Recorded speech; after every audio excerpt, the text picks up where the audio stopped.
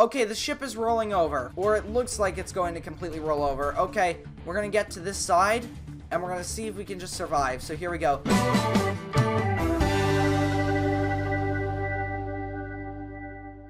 Hey guys, welcome back to another video, and in today's video we are back in Stormworks, and today we are taking a look at the RMS Olympic that's been built for the game. It's been built by Ice Monster. We know him from building the SS Gillettes and also some really big cruise ships. So yeah guys, let's get into the video. Now we are joined by Jlkillen. However, we tried to do this yesterday, but we basically ran into some multiplayer issues, and I think it's because of the brand new update, but yeah, he started freezing and whatnot, but he's on the call right now, and we are going to walk through the ship. We are going to take a bit of a tour of the ship, and we're going to see some of the things that Olympic had that Titanic did not, and some of the things that Olympic didn't have compared to the Titanic. So this is going to be pretty cool, but I've been really anticipating this build for a really long time now, so it's really awesome to actually see it. Now, I myself have not even toured the ship yet, so this is going to be really, really awesome. So let's get started. Alright, so with any good tour, we're going to start with the bridge. This is the command center for the ship, and as you can see, it's really well done. We've got our controls here, we've got the helm, and we've also got a wheelhouse. However, this is different compared to Titanic's. So, Jlkillen, do you want to explain why that is? Yeah, so the wheelhouse here on the Olympic is actually rounded because in 1911, when the Olympic was first built, it was built with a round wheelhouse. And it wasn't until the post-Titanic refit that it was changed to the more standard box-shaped wheelhouse like the Titanic. Now that's really interesting. Now my big question is why was it rounded to start with? So if you guys got any answers, leave them down below. I'd like to hear them. So yeah, let's go ahead and let's actually go back into the wheelhouse and let's check it out. So in the wheelhouse, we've got a couple options. We've got light boilers, we got lights, and we also have the reciprocating engines, 1 and 2. And we've got the scuttle, we'll check that out in a minute, and the central turbine engine starter. So, why not get this thing moving? So, let's see, I think, how do we get this thing started up? So looking at the guide, it says to initiate the turbine engine and the 2 reciprocating engines right there. Okay, let's, check this out. There we go. And, I believe we have to light the boilers? No, it is just for cosmetic from what I've seen. Oh. Interesting. Well, why not? There we go. So, let's go down below and let's see if it's working. And while we're going down, let's take a look at the grand staircase.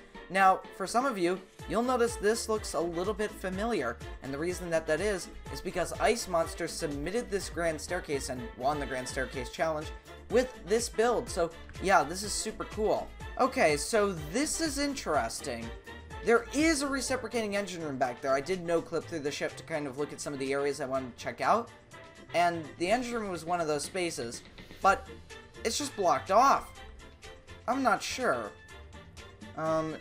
Is there something we can get to from up here? Let's take a look. So looking at the description on the Steam page, it says that the engine room has been dedicated to a physics flutter instead. Interesting. So I guess that's just to save on performance, obviously, so that's fine, but at least it's in there. That's pretty cool. Maybe I can, like, cheat my way in. Let's take a look. Alright, so using no-clip, I've gotten into the engine room, and I should mention that what we're seeing is probably not supposed to be, well, I know it's not supposed to be accessible to the average user, but it's still very cool that it's here. Look at this. Wow, this is amazing. Holy cow. Alright, so let's go ahead, let's turn on the lights, and yep, we got a bit of a frame drop there, but it is to be expected with a ship of this size with this many lights and this much interior. So, yeah, that is once again to be expected. Let's go ahead, let's throttle up the central turbine engine and both reciprocating engines. So here we go. It's amazing to be on board the Olympic once again in Stormworks. The last time I actually sailed on the Olympic in Stormworks was back with Jlkillen's Olympic. So, it's nice to see the ship back in the game, and, yeah. Now, I'm definitely not going to be sinking the ship with the lights on, because that's going to be a bit laggy. With all these lights running, it does drop the frames a little bit. But, yeah, if you just want to sail the ship and just kind of ignore the lag, that's something you can do as well. That is also something that could be a bit enjoyable. But for now, we're going to set it today, and then we're going to do a proper tour of the interior of the ship. Alright, so the lights are now off, and you can see the lag has been reduced. So let's go ahead, let's enter in the ship, and let's take a look at some of these amazing interiors. So we're going to skip the upper level of the Grand Staircase. We already saw that in the Grand Staircase Challenge video. And we're going to go this way to the Reading and Writing Room. Don't worry, we will get to the lounge in a moment. Entering in, this room looks stunning. It is really well done, and as you can see, this is just wonderful. You got the lights coming in, or just the exterior light coming in, and we got this little alcove area. Now, something interesting about this area is that it was planned to be removed on the Titanic and was removed on the Britannic. Now, Jlkillen, do you want to tell us why that is? Yeah, so on Titanic's maiden voyage, Thomas Andrews actually noted down that not many people actually use that alcove area, the area behind that arch there, that small little extrusion. And it was planned to be removed and for additional cabins to be there. And I know that on Britannic, this was actually removed and more cabins were placed in this area, like what was planned. So yeah, that's really interesting. If Titanic would have survived, we may have seen something like Britannic. And unfortunately, with Britannic, it went down. And I don't know if any photos of that area even exist on Britannic. But yeah, the plans kind of show the cabins extending from where you see those Grand Staircase windows there all the way back. You can see that on my Patroness of the Mediterranean Britannic tour, which will be in the top right corner. However, that lagged a lot on my old computer, so I can't promise it's going to be up to the standards of my newer video. So yeah, but you can check that out as well. So let's go ahead and let's move on. Now going aft, well, entering more of the center portion of the ship, we find one of the most grand rooms on board the vessel, other than the Grand Staircase for some. And I love the little mirrors there. That is really cool. So, yeah, this is just really nice to see. Now, does your model have this, your Titanic model? I'm not sure. Well, the main difficulty is since the lounge here is kind of in an area where the ship assembles itself, because the ship actually has to spawn in 3 pieces, and the middle piece is actually the lounge itself, but it kind of cuts into the bow section a little bit, so it would kind of cut around there, so it wouldn't really be able to be sealable. It wouldn't really be able to be sealable. So that makes sense, so that if the ship was going down, the room would start flooding from the back end, and it would just kind of go crazy. Okay, so yeah, that makes sense, but it's still really amazing to see ice monsters build here. This is like the first time I've really seen this room put together in a game like this, and this is just awesome. I'm really blown away by the work that's been done here. So we're going to continue on. This has got to be one of the best, well, really the best RMS Olympic on the workshop today. So let's continue aft. Now, going through this hallway here, we're kind of familiar with this. This is the aft Grand Staircase. But there is something different here, and you may have already noticed it, but I'll hand it off to Jlkillen to tell us what's different. Yeah, so on Olympic's aft staircase, the iconic cabins A36 and A37, which would be known as Thomas Andrews and Francis Brown's cabin on Titanic's maiden voyage, they weren't implemented on Olympic yet. So entering the smoking room, I'm not actually sure if I've ever seen this space built before. Wait a minute, did your old model have this? No, it actually didn't. So it is actually interesting to see this built in Stormworks, though. It really is, because this is like a first look. So, for me, I'm genuinely seeing this for the first time, which is amazing.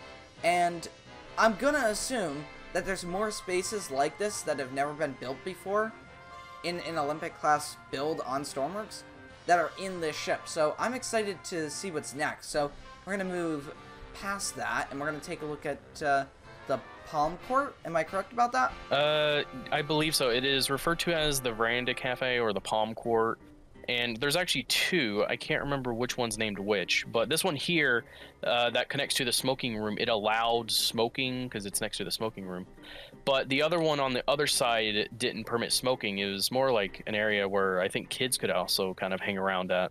Oh, wow. I didn't actually know that. That's really cool. So this is where one of those deleted scenes from the movie came from, where Molly Brown asks, how about another bit of ice or something, and the iceberg goes by. But obviously not on the Olympic, on the Titanic. Now this is something that I actually really like about the Olympic, this promenade. Instead of being enclosed in one end, it's open all the way. Now I can see the problems with it, especially in stormy weather. You couldn't really walk all the way through without getting a little bit drenched by rain if the wind was blowing in. So I can see where the benefit of closing part of it off would be. And for me, I just like it how the sun just beams in through the entire promenade. But moving forward, we're going to take a look at some of the crew spaces. That would be the well deck and the forecastle deck. So I think this is pretty well done. But I know that there's actually some differences between models. Some actually show the cargo hatches as black on the bottom instead of dado. And do you want to explain why that is, Jlkillen? Yeah, so it's all according to the specification guides. For example, on Britannic's specification guide, it shows the cargo hatch combings be painted a black color. And similar in Olympic's late career, they were actually painted in a black color, but I'm not sure if they were ever painted in a dado color. So it's just kind of inferred that black was painted on the hatch cover combings on the Titanic as well. That's really interesting, but for me, it doesn't really take anything away from the model. I think that this model is fantastic because, I mean, this is a lot of work that's been put into this. You can really tell. We just went through one deck, right? And we're seeing amazing detail. We're seeing rooms we've never seen before. And it's just an awesome experience, and there's so much more to take a look at, and I'm going to try to get through it in a timely manner because, I mean, there is a lot. So, if you want to check it out as well, and if you've got the PC power for it, definitely download this. A link will be in the description. Let's keep going. Now, I want to see if there's any interior this way, and yes, there is. You can't go wrong with a little more interior, especially if it's not going to lag or anything. So, going through here, this is a very interesting room, and I'm actually just going to hand it over to Jlkillen for this, because I think you would know how to describe this better than I would. Yeah, so this room here is actually the room underneath the forecastle deck that houses all the machinery for, like, the capstans and the anchor windlasses and all that advanced machinery involved with, like, mooring and anchoring and all that stuff. And yeah, you'll notice that there's actually small steam engines in here, and that would actually power the winches, right? Yeah, it actually allowed power to the anchor windlass, I believe it was, as well as the capstans there, because the capstans were actually able to be freely rotated around, if you didn't know that. Alright, so one of these doors will let me into the grand staircase, and I guess I picked the right one, because here we are. So let's go down to F deck, and let's take a look at this. Now, you'll notice, where's the door to the Turkish bath? Well, it is not in the same place as on Titanic or Britannic. And, is it here? Unfortunately, it is not. But let's take a look. Here we have the swimming pool. So, it is, well, pretty much the same. Is there any differences? I can't remember. It looks pretty similar from what I could tell. So yeah, I guess they were both pretty much identical, but let's continue around. Oh, what's this over here? Oh!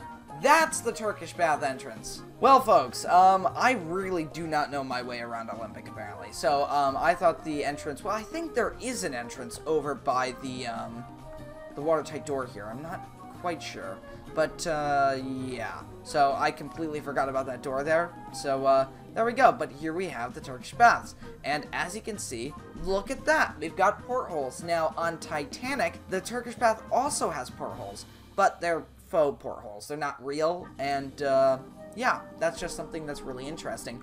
So, there we go. The Turkish baths on the Olympic. So, going up to D deck and primarily the reception room and dining room, we can see that this is really well done here. We've got lots of furniture, we've got the wonderful couches, and we have the many arches that are here on the Olympic. Now, Jlkillen, it is speculated that the arches were changed on Titanic. Now, why was that? I would assume that the hypothesis is that it would allow the room to feel much more open. And basically the difference on Titanic is that instead of it being multiple arched windows, it's just 3 larger windows. So yeah, I guess it just made the room feel like, instead of 2 rooms, obviously 1 big room, which is really interesting. But let's go over here and let's take a look at something I've been wanting to take a look at for, well, a little while. And here it is. It's a staircase going down to Scotland Road from the actual reception room, which is very cool. Now, I do believe that this was changed on a further revision of the ship, which is interesting. So, yeah, I guess they went with the Titanic-style one instead. Going this way, we should have some stairs, and we do. Let's see where this leads going down. We should have the squash court. Let's take a look. And yes, we do. Look at this. This is awesome. Going forward of that staircase we were just in a minute ago, we should be around the mailroom somewhere. Wait, where are we? Oh! We must be in a third-class hallway somewhere. Alright, so here we are. Here we have the mailroom on board the RMS Olympic. Very cool. Alright, so I'm jumping around a little bit, but here we are in the purser's office on C deck at the bottom of the grand staircase. Well, at the landing of the grand staircase. Now, you'll notice something. There is a room over there. Let's take a look at what it is. So let's go over there, and we'll close the door behind me.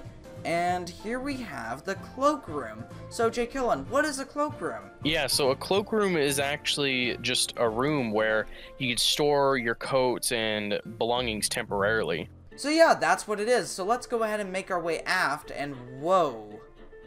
Wow. This is really nice. So these are the large suites on board the ship, and you can see that they're actually connected via doors here. So very, very cool. So once again, this is on C deck, and on Titanic, this clock, well, on the other side, is still in place, which is amazing.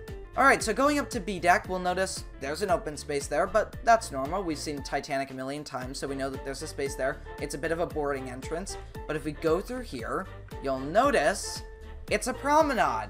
So Jlkillen, why don't we see this on Titanic? Yeah, so on Olympic, the B deck promenade here actually wasn't used that often, and it was noted down, so during Titanic's construction, they actually decided to change this and basically remove it all out and replace it with a lot more additional cabins along the ship. And something else was also added here on Titanic that would eventually be added to Olympic, and what was that?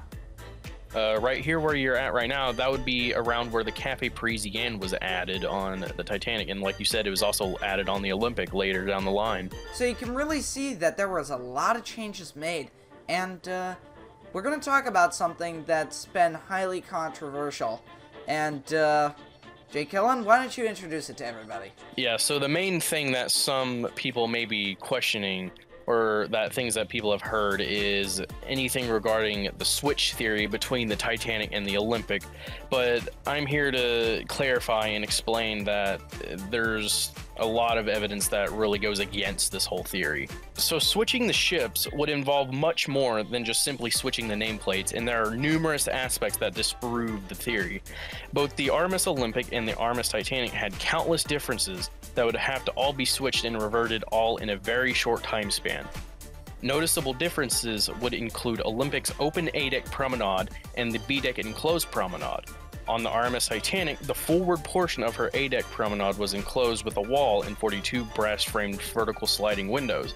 The B-deck promenade that was found on Olympic would be replaced with the additional cabins on Titanic, like what was said previously, since it wasn't as popular. More alterations made on Titanic's B-deck in comparison with the Olympic was the extension of the popular a la carte restaurant and the extending of the restaurant galley and pantry to the port side, and the new addition of the Cafe Parisien located on the starboard side. The main aspect that debunks this theory is the time frames. The time that the switch supposedly took place was when Olympic arrived in Belfast for repairs in October of 1911. So keep in mind that the Titanic still had around 5 months left of construction, as she was fully completed on March 31st in 1912. The time frame that both the Olympic and Titanic were together was only 44 days. For them to switch the ships, they would need to gut the interiors of both ships, since every furnishing and interior piece was labeled with a yard identification number 400 for Olympic and 401 for Titanic. They would have to reverse and add numerous things that made the ships different after gutting both ships, and to then fully complete the Titanic with Olympic's identity within 44 days, despite it taking another 5 months of construction of Titanic to finish, like I said previously. A different aspect that debunks the theory is the insurance documents. Forms of this theory also states that the switch was done and that the Titanic was sunk intentionally for the insurance money, despite Titanic actually being underinsured for 2/3 of her total cost, which was $5 million out of $7.5 million at the time. The total damage done to the Olympic from the HMS Hawke collision would have been a maximum cost of $125,000, which is much less of a cost of $2.5 million lost. Another impossibility is White Star Line keeping thousands and thousands of workers quiet in regards to the switch if it happened. The Titanic and Olympic switch and the insurance fraud theory is practically impossible to have happened. The truth is that the Titanic was the one that sunk on her maiden voyage due to many unfortunate weather conditions and circumstances, and the Olympic was the one to live her career known as the Old Reliable, and for being a passenger liner as well as a troop ship for World War I. eventually being scrapped in 1935, with many of her interior fittings being sold and auctioned off that contain the yard identification number of 400, which proves her identity as Olympic. Well, while you were saying that, it seems as if a lifeboat has wedged itself sort of on the deck. There's no way I'm moving this. There is one way I can actually move it, and that is by pressing the scuttle. Now, I'm not sure what's going to happen with that, but we will find out in a moment. But just before we do, I passed through an area that we didn't actually get to review, but we'll review real quick before we sink the ship. So, we've got some officer cabins here, we've got the captain's sitting room, and then we have... Do we have the wireless room? I'm actually not sure what this room is. The wireless room is actually located in a different area on the officers' quarters. Really? Where's that? Yeah. I believe it should be on the port side, maybe? I'm not sure. Alright, so there's another officer's cabin there. Actually, it might be on the starboard side. There it is! Found it. Oh, never mind. There we are. What a nice view, by the way. That is very good. Alright, so, very cool. So, that is the RMS Olympic in Stormworks. And I cannot get this door open, but don't worry, there are plenty of other entrances for water to get into. So let's go ahead and let's scuttle the ship, but for now, we're going to say goodbye to Jlkillen, because we're going to do this solo, and we're going to see if we can survive the sinking of the Olympic. So, bye Jlkillen. Goodbye. Now that Jlkillen has disappeared into the shadows, I'm pretty sure he's still watching over the ship right now as we continue sailing. But we're going to go ahead and we are going to scuttle the ship. Now, I'm tempted to activate it while it's moving, and then we'll stop the ship after enough time has passed, and then we'll watch it go down. But I have never seen the sinking, and I don't think Jlkillen has either. So this is going to be a genuine surprise to see what happens. So let's go. Alright, so in 3, 2, 1, and the scuttle has been pressed. So I have no idea what's going to happen. So I'm going to go into the helm, and I am just going to see what happens. So here we go. We have the Olympic. As you can see, it's sailing nicely. Oh boy, yep, I found the water. It is right there. It is rushing in. Okay, we're going to seal the watertight doors. There we go. And we are going to stop the ship. Here we go. And stop. And stop. And let's go ahead and stop the central turbine. And there we go. Okay, the ship has been stopped. Now, surprisingly, she is just stable. So, maybe she's taking in water from both sides? Actually, no. It's only from the port side. And there seems to be no list, so we're just kind of tilting forward right now. So, let's start getting the boats off, I guess. Let's go ahead and let's just lower the boat. So, there we go. Lower away. And I'm going to actually hop into the boat. So here we go, going down the side of the hull. This never gets old, but it's a little bit weird seeing that open promenade. Usually with the Olympic class ships, we're sinking the Titanic, but here we have the Olympic. So here we go, and once we're down in the water, we can actually just cut the ropes. So we should be able to cut them in a minute. There we go. Perfect, wonderful job. And it actually floats. Very nice. Oh, hold on. I was unaware that the ship is still moving. Did I leave something on? Maybe I did. Let's go check that out. Let's see. That's off. That's off. That is also off. Okay, let's go ahead and shut down the reciprocating engines and central turbine. And uh-oh. I'm starting to see a list appearing. This might not be good. Okay, so it's not that bad. I thought it was going to roll over, but it's not. It's just listing over a little bit to port. And it's going down by the bow, but it looks like we have stopped the ship completely. It's not moving anymore. Let's go ahead and let's launch this boat. So here we go, and let's lower away. There we go. Now, we can also reel in the davits and launch this boat, but I think 2 boats will be fine for us. I mean, if one boat goes down with the ship, another one should be able to stay afloat. So let's go into the interiors and see if we can find any flooding. So F deck, looking pretty good. Not seeing any issues. Oh, that might be an issue.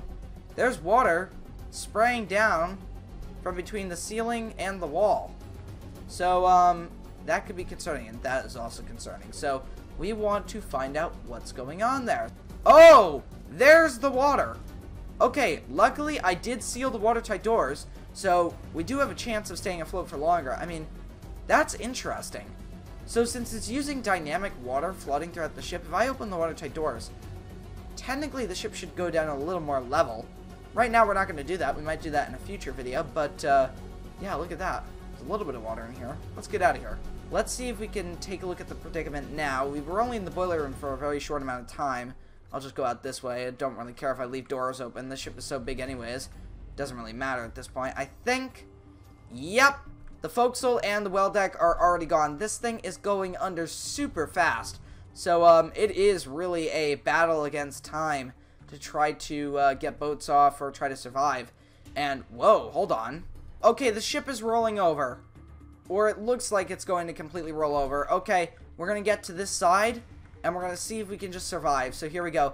I think not opening those watertight doors may have created instability in the hull, and she's sort of capsizing. But luckily, it's really slow. It's almost like the Costa Concordia, and it's not, like, violently tilting over like the fictional Poseidon.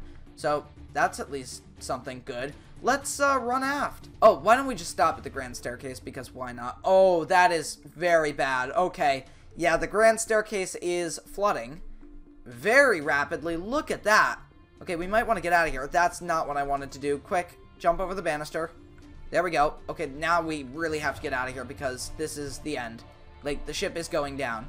Alright, goodbye, gymnasium. We actually didn't get a chance to look at you, but look at how amazing the gymnasium is. It's got all this equipment in it, and we're gonna get out of here as fast as possible. Yeah, this is the end. Look at this. The ship is going down so fast at this point. There's no funnels collapsing, which is okay, but the ship is rapidly going under. And here we go. We might actually see the ship go under in one piece, but we're going to try to run towards the stern and see if we can possibly survive. And I'm not going to no-clip. I'm not going to cheat for this one. I'm just going to keep running until I can't run anymore. So here we go. Oh my gosh, it has dropped fast. Oh my gosh, I'm not going to have time. I'm just going to have to find a place to hold on. Yep, this is going to have to do. Here we go. You can see that there's only one funnel remaining out of the water, and that is quickly going under. Look at the interiors. They're rapidly flooding. This is the end for the RMS Olympic, which is sort of weird to say. And here we go. The water is approaching. We're just going to try to hop off and swim away, because that is our best bet right now. Wow, the stern is just towering over us. And I didn't even get to check out the stern areas in the third class spaces. So yeah, there's so much interior that it's hard to get it all in a timely manner. But here we go. Let's swim away. Quick, get away. Please swim away. There we go. Oh my gosh. There goes the ship. Just nosing down. And look at the props all out of the water. There goes the fantail slipping under. And it went really fast. Holy cow. And there's a little bit of a splash, and the ship is gone. And look at that. Olympic. That is so weird to see. Just the Olympic nameplate sinking under. So there we go. So with that being said, if you guys have enjoyed this video, make sure you leave a like and a comment, and I'll see you next time, guys. Goodbye.